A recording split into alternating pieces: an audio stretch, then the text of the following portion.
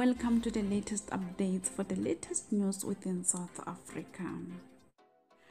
Hi guys, this will be an update regarding the Zumas. As we know, a lot happened in the past 2 weeks and the Zumas are fuming. Let's follow up on that. The Zumas have been promising a war since the Concord ruled that Zuma should be arrested for 15 months. Duduzane Zuma promised that this is the beginning of war as sides were chosen. Duduzane also said they will reveal secrets that will damage SA and ANC, specifically on how Comrade Hani lost his life. On the other side, Duduzane and Edward also took to social media showing their anger and promised war also. Yesterday, Advocate Dalimpofu was in court arguing Zuma's sentencing. They applied for the rescission and the matter was heard yesterday. A ruling is expected to be made this coming Friday.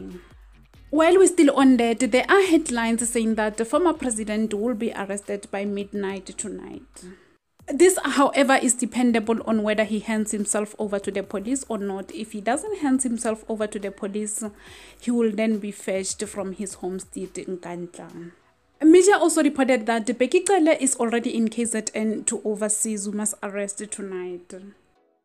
Following what the Zumas said last week regarding the war declaration, we can expect eventful headlines going forward if Msholosi get arrested tonight. We should be ready to hear secrets, ANC secrets from Zuma's kids, as they declared that they will expose everything in due course. That will be all from my side. Please do leave your comments down below to let us know of your take regarding what we've covered. That will be all from me. Thank you so much for tuning in. I'll see you again next time. Bye.